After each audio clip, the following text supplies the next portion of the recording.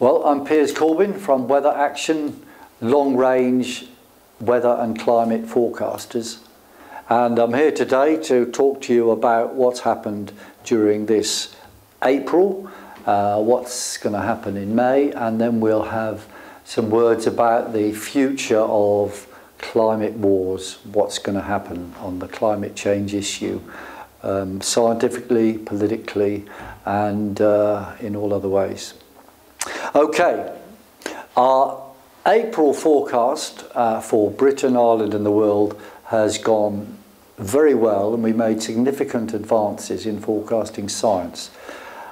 The mid part of April in Britain and Ireland was actually not as cool as we thought it would be in the south, although in Scotland things were pretty well according to plan.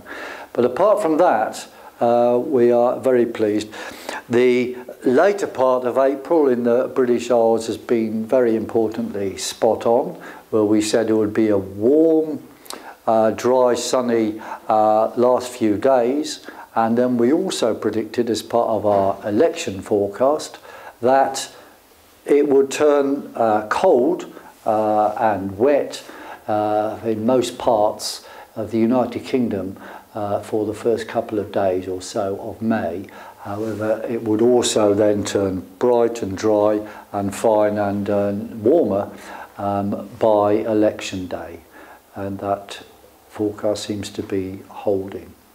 We'll say a bit more later about what is going to happen in May. The extreme events around the world in April have been especially important. We predicted that the 18th to the 24th would see some important extreme events. And on the 13th, there was a major coronal mass ejection on the Sun, which is a great body of bits of the solar corona break away and head out into space. And the edges of that hit Earth.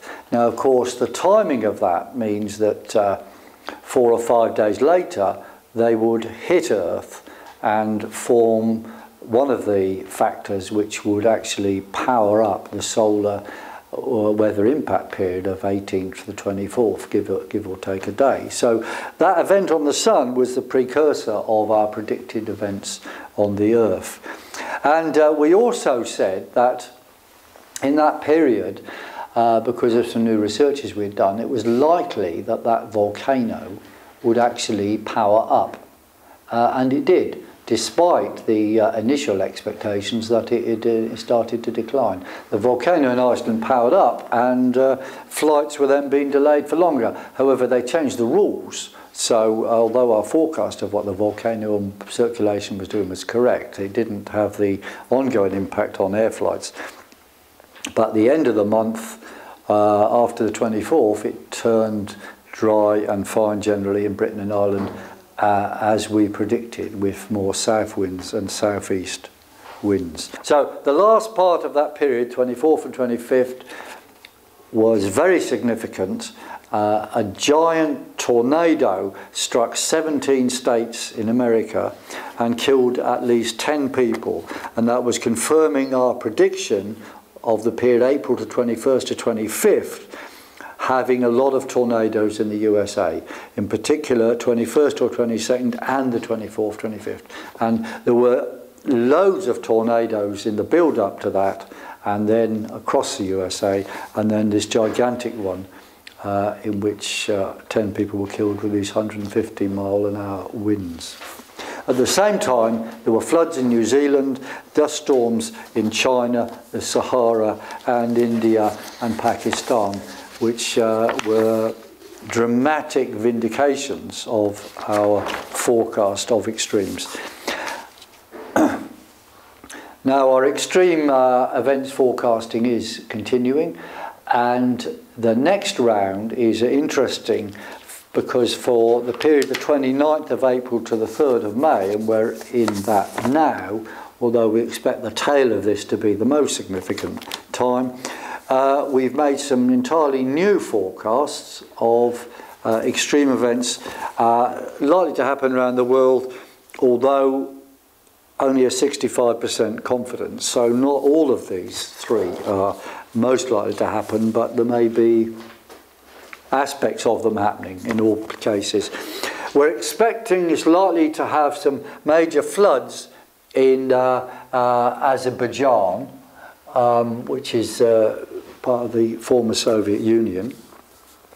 We're expecting major floods in Israel or the South Negev Desert or near the Red Sea, around there. And we're also expecting some major snowstorms in Antarctica, in the Murdoch Sound or Ross Ice Shelf general area. This is based on interesting researches we did about past weather. You can't see that on the map because the map doesn't go far enough near the South Pole. So watch out for those events in early May. We will be issuing further extreme events forecasts for the rest of May. Now, May in Britain and Ireland is going to be not happy for the global warmers once again.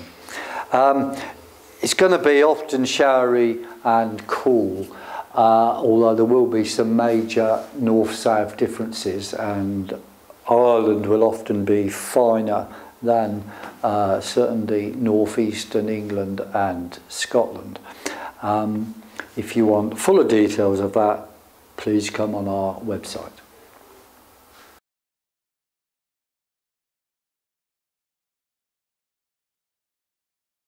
Okay, well, the climate change industry in the last month has been very active trying to defend the indefensible.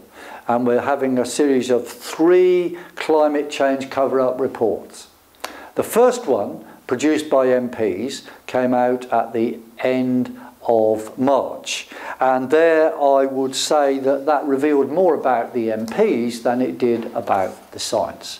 And it revealed that the MPs are, I would say, of trivial moral fibre and an even smaller grasp of scientific method. One MP, though, Graham Stringer, to his credit, did stand out and say that he was extremely sceptical of the claims made.